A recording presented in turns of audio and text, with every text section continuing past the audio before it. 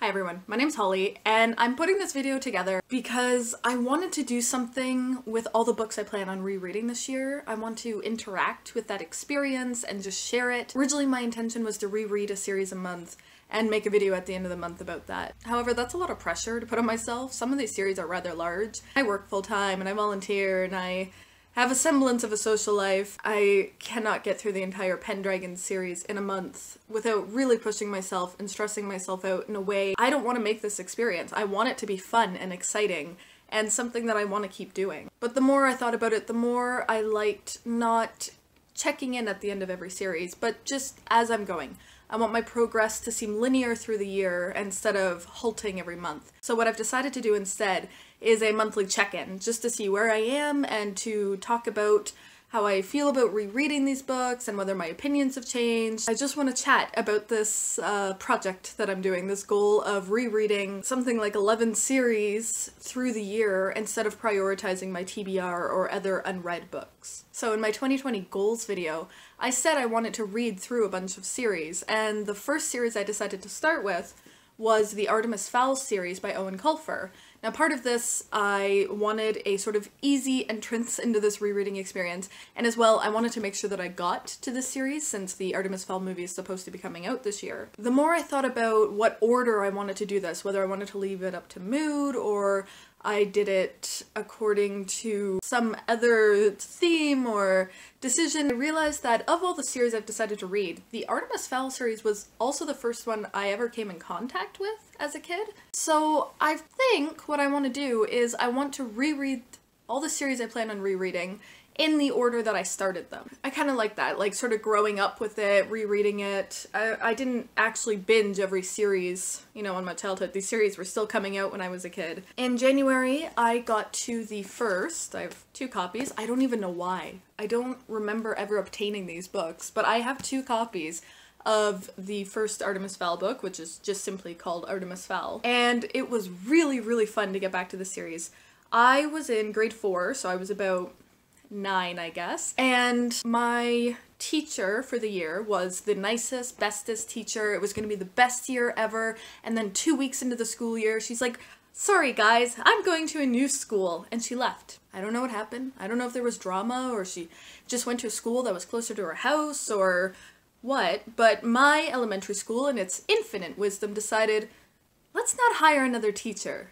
Let's grab teachers from other programs, cut those programs, and make them share the responsibility of teaching this class. So they grabbed the music teacher, and they grabbed the teacher whose program was called Reading Recovery, and basically what she did was she helped kids who had a hard time reading, who were just behind, who had learning disabilities, catch up on their reading skills and be successful. What lovely programs to cut. The children don't need music. The children don't need to read. So I had the music teacher in the morning every day for the first half of the day, and then we had the reading recovery teacher for the second half of the day. It was very difficult as little kids to have 2 different teachers. It was just such a weird experience, but I really did come to like both those teachers a lot, and it was nice having the music teacher to ourselves. We got to learn lots of music. It was really unfortunate because that was basically the year that the music program at that school really died. They used to actually teach kids how to play instruments, how to read music, how to all the music things that I don't even know. And they stopped doing that pretty much that year. And then the reading recovery teacher would be there from like lunch onward, so she was there for the second half of the day. I don't know whose idea it was. I feel in my head like maybe it was probably the reading recovery teacher's decision. They decided that while we were having our snack times, we had snack time in the morning before morning recess, and we had snack time in the afternoon before afternoon recess, and during lunch, that they would read to us. And the first book that I remember, anyway, that they decided to read to us was Artemis Fowl. So I got maybe 2 or 3 chapters into this book before I came down with chickenpox. But I remember it very vividly because I thought it was really cool. One of the characters is also named Holly, and I remember being like, oh my god, the character has my name, and I was very, very excited. And then I came down with chickenpox. It was right around Halloween. It was a very tragic time for my childhood because I couldn't go out for Halloween and go trick-or-treating. The reading recovery teacher actually showed up at my house and gave me a bunch of candy because she felt bad that I couldn't go out for Halloween. I actually saw her at the dog park a couple of weeks ago. I didn't get to say hi, our dogs were both being insane and stuff, but It was just so weird. A few years after she taught our class, she went back to being the reading recovery teacher, but she ended up becoming a principal at a school, and she was this really, really nice British lady, and she is, in my opinion, one of the most influential people in my life, because she was the reason that I started the next series that I'm going to be reading, which is Harry Potter, and that totally, I think, personally, changed the directory of my life. I hated reading before this class, and through all the books that they read to us, and Harry Potter in particular and especially, I became a reader. I wanted to read Harry Potter, and when I ran out of Harry Potter books to read, because they weren't all published yet, we were up to 4, I think, by the time I was in grade 4, and the movie was coming out that year. It was so exciting. I was like, well, what do I do now? And I read other books. I didn't get back to the Artemis Fowl series, despite this very early introduction to it, until 2010. I was doing a victory lap in high school because I graduated in June of 2010 and I wasn't ready to go to university, but my parents didn't want me to not be in school. So I went back to high school and just took random extra courses. And that is when I stumbled upon Artemis Fowl. My dad at the time was really into listening to audiobooks. He still does. It's pretty much the reason I listen to them. And he liked to read series that we were into, to have something to talk about with us and to keep us interested in reading. And he stumbled upon these and he's like, have you read them? They're really, really good. And, you know, I flashed back to my grade 4 memory. I'm like, no, I haven't. So I started reading them to have something to talk about him with. I was definitely not the target age for these books. They're a middle grade series, but I still really, really enjoyed them. And they're like, I think it's just a thing maybe middle grade series do, or at least a lot of the ones I've encountered. And the writing gets a little more sophisticated with each book. The plot gets a little more sophisticated. Like it's growing up with the kids that started reading it.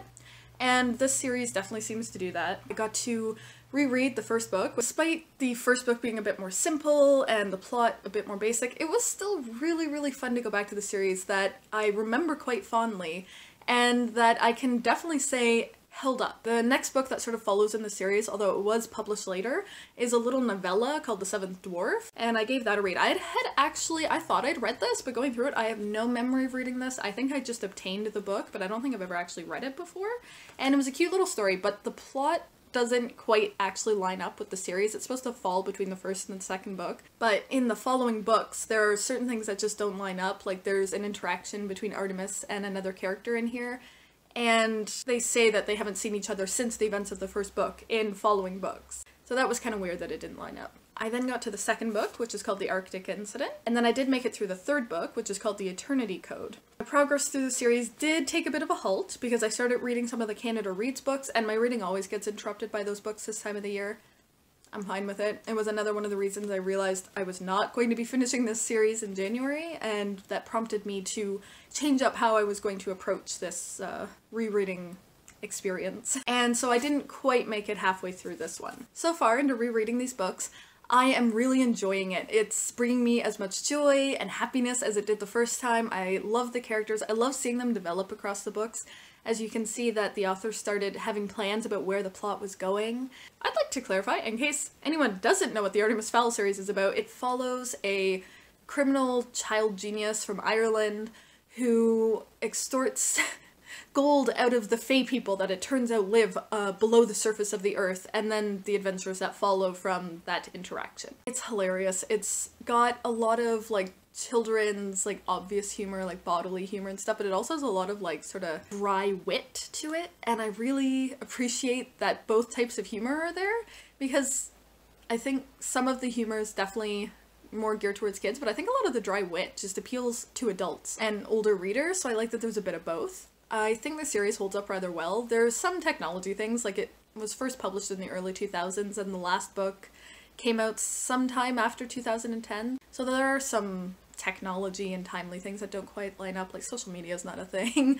The technology that seems super crazy impressive in this book kind of can be done by a smartphone now and doesn't seem quite as like mind-bogglingly impossible. The other thing that sort of grates a little bit is there's a lot of, I don't even know what to call it, but one of the main characters, named Holly, is a elf. She's one of the Fae, and she's a recon officer, and she is the only female recon officer. In fact, there is only one other female officer in the entire police department, and she's regularly described as just a pretty face. She's only got a job because she's pretty, and she's stupid and ditzy, she's just a bit of a bimbo. Otherwise, Holly is very exceptional because she's not like other girls. I also don't like the female versus female competition that these two officers are kind of pitted against each other. And girls can do anything boys can do. And there's just a lot of that conversation that just seems a bit dated now. Like, I feel like kids grow up, people grow up knowing that girls can do what boys can do. And it feels really weird to hear it repeated again and again in these books. It's just dated. It's something that I think definitely fit in these books at the time, but just sticks out now as something that does not belong. Other than that, so far the series is holding up rather well. I know the plot, from what I remember, gets a lot more sophisticated and detailed, and the characters really grow. Like, I think we start seeing Artemis in his teen years. I just want to speak a little bit about what I'm thinking about rereading so far. I'm having a bit of anxiety looking at my TBR thinking, I'm gonna wait an entire year before I start tackling those books again. And I'm looking at books at the library and going, yeah, I'm not gonna redo right now because I have these to do. And while I'm still really excited about this project and I really want to stick to my guns and like follow through on this, I'm also having moments where I'm like, oh, but I could be doing this readathon, or I could be doing this, I could be making different videos. And Kayla over on Books and Lala was saying that she doesn't like doing big projects like these because it stifles her creativity to do smaller month-to-month things. And I kind of feel that right now. There are ideas I have and I don't have the time to do them because I'm doing this. But I'm also really happy to be doing this. I have basically committed myself to rereading a bunch of books that I love, that I know that I love, and that I've basically decided to read almost all 5-star books this year. It's just relaxing and calming and really making me remember why I fell in love with reading in the first place. Especially reading books from a time when reading was just a passive hobby, something I didn't think very hard about, something I just did, something I didn't track or engage with, and to come back to them and engage with them a little bit. Really enjoy that back and forth in my head of being like, this is really fun and easy and I don't have to think too hard, and also being able to engage with stuff from a time before I was trying to actively engage in reading, or in any media, frankly. I'm also really enjoying kind of going back to books I've read and that are on my shelves and getting to touch them and be with them and spend time with them. There's something about objects that you hold on to, that you keep, that means something to you. All these books are sentimental to me in some way.